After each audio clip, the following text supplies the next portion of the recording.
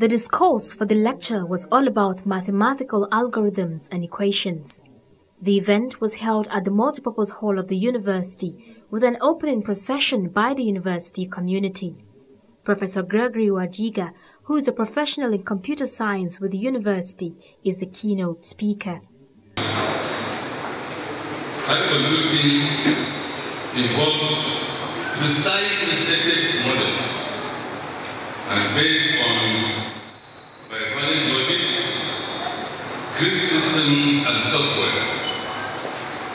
Programs are to be written in high computing. It requires exact input data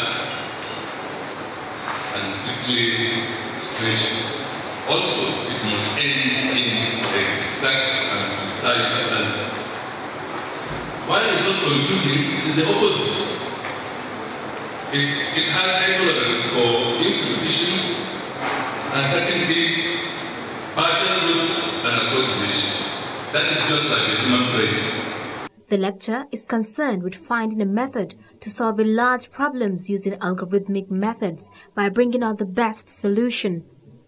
The professor emphasized on the importance of the topic as it is a new area seeking to construct systems that are computationally intelligent, possesses human expertise, and be able to explain decisions.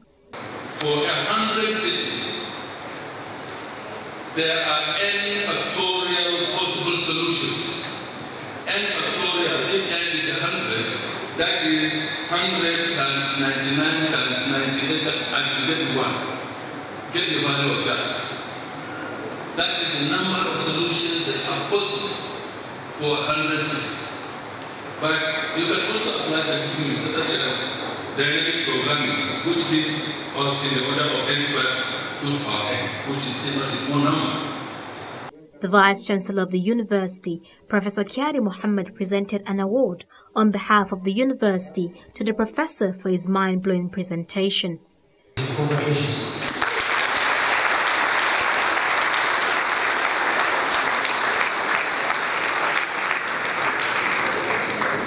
The different algorithms that people study are varied based on the problems they want to solve. Understanding them will go in handy to choosing which to use depending on the kind of problem intended to solve. Zainab Bala, GoTel News.